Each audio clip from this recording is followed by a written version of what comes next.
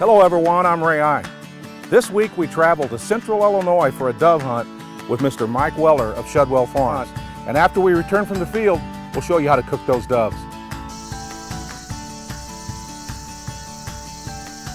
I travel to Central Illinois over to Mike Weller's farm, a place that I've had a lot of wonderful hunts. And I go several days earlier before the hunt just to set up and run camera on the doves coming into the field to check out Mike's dove management program.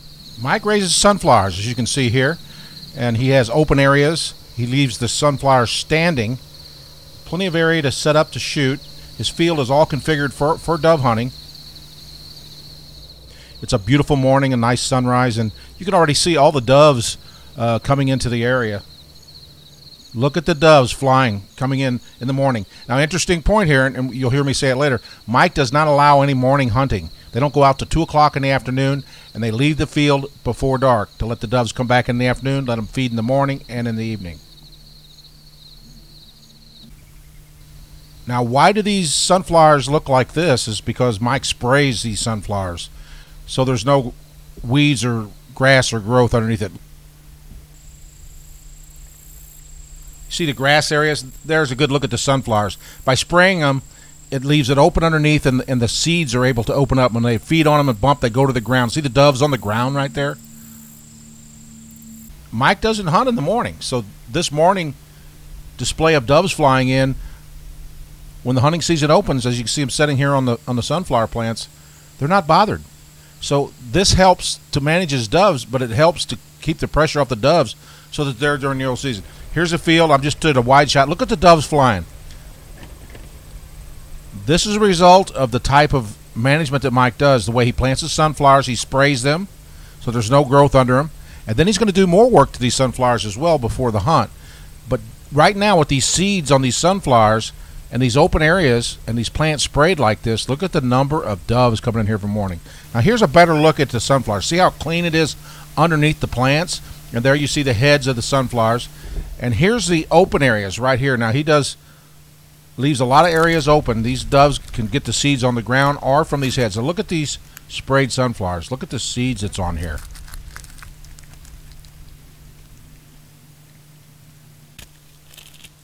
That's a great food source for doves and other wildlife as well. Mike manages for all wildlife. But here's where it gets interesting with Mr. Mike Weller. There's your open areas between the plants. He comes in prior to the hunt and cultivates that dirt and makes loose dirt. Doves love loose dirt. And easy for them to pick and get grit and seed and bugs.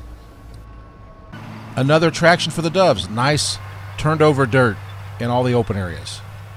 But here's the secret to Mike's success, in my belief, is when they go out with the combine.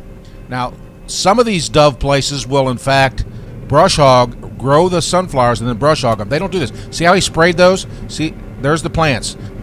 But instead of brush hogging the field and leaving all the plants down and lots of grass under it, it's wide open with seeds on the ground. Very attractive for doves. Well, this is Chris Weller's, Mike's son. Let's see what he has to say about the program. We're combining sunflowers. Most people generally shred them. We try to avoid that because we plant such a vast area of them. So what we do is, instead of shredding them, we come in here with a bean head off of it's a 653A. It's actually a bean head. And we come in here with the combine them. Then we end up taking them and selling them.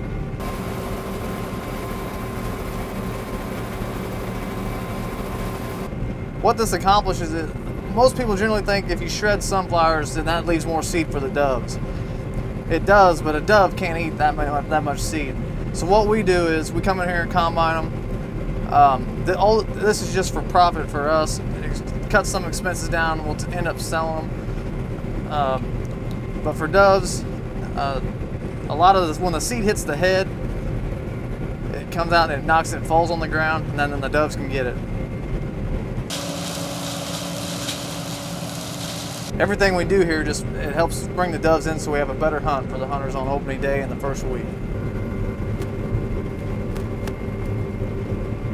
there's a lot of timing involved here. It's just like this year. We've had a week of straight rain.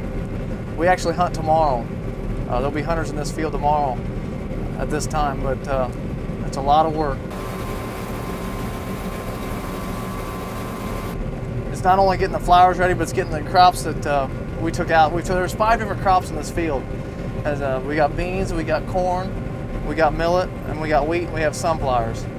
So we're in here 6 to 7 times a year taking different crops out, and it's a lot of work and a lot of different things we have.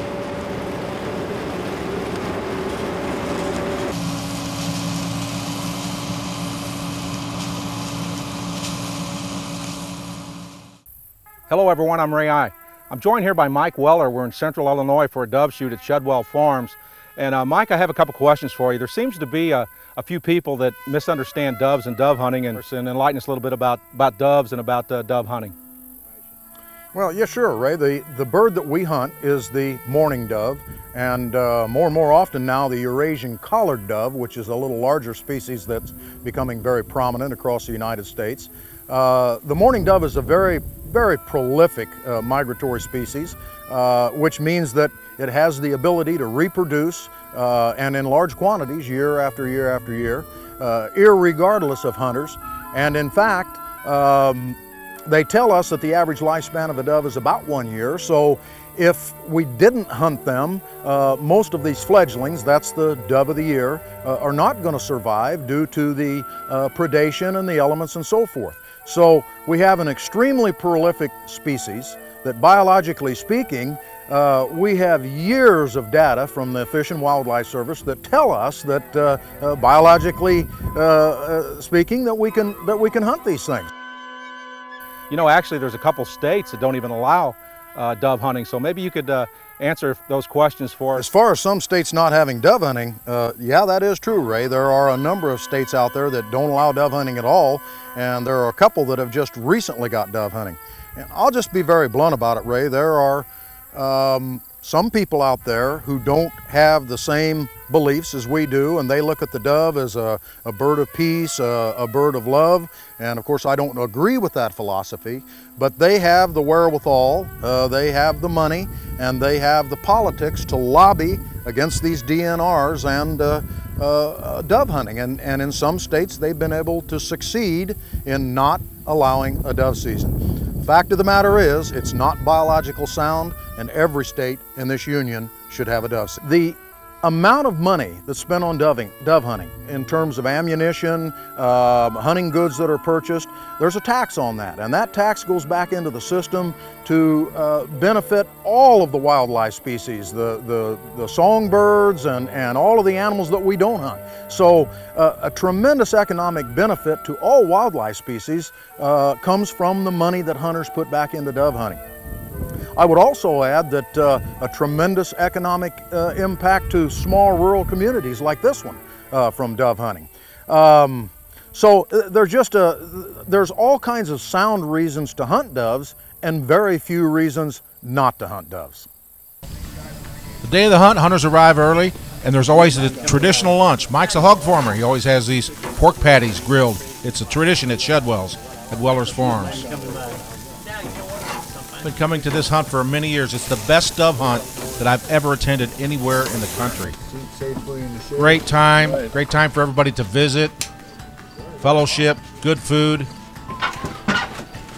It's really cool the way the Mike sets this up so the doves aren't bothered of a morning, and you come in the early afternoon, we have a nice lunch, you sit around and talk before you go out to the field, and then you come back before dark.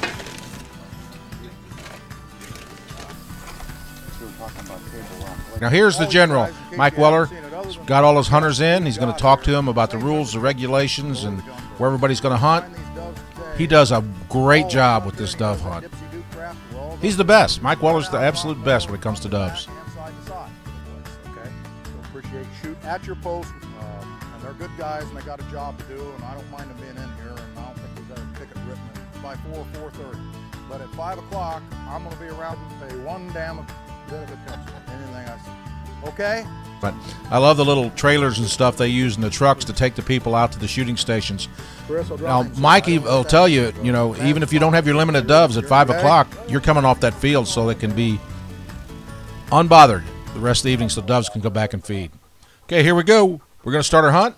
I'm hunting with Mike Weller and his daughter Morgan Weller. And after our hunt, we're going to go in and do the traditional dove cooking they've done here for years at Mike Weller's. Here we go.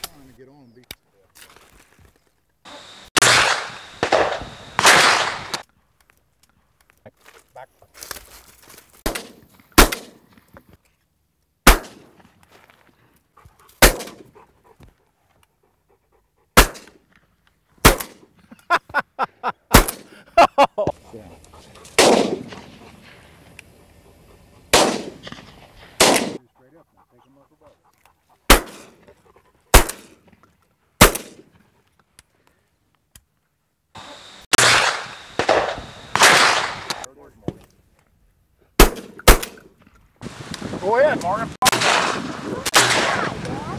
they're not too high. Those are... Honey, get ready.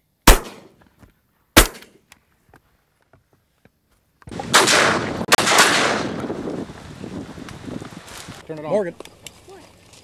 I got mine. Back. Right in the road.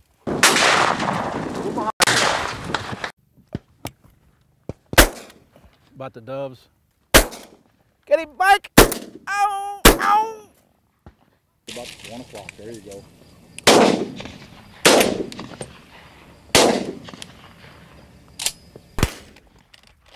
Marty, if you didn't get that one, you are fired.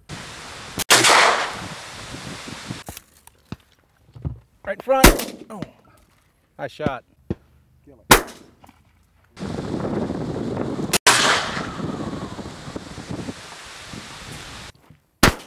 Oh, you tail-ended him. Now you're getting there. Did you see the feathers come? Look at you, Morgan.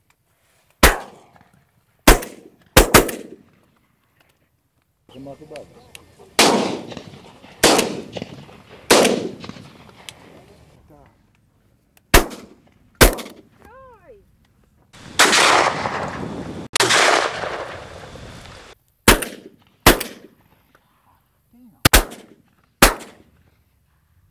He's a little high. Oh, yeah.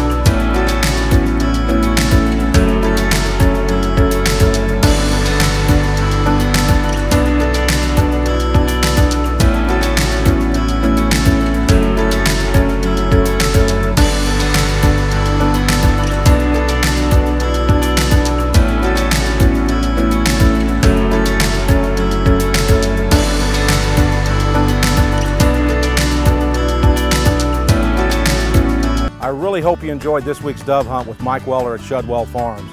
You know, with a little work and a little effort and time, you can manage doves on your property or hunting lease you can attract those doves and hold those doves for a great hunt.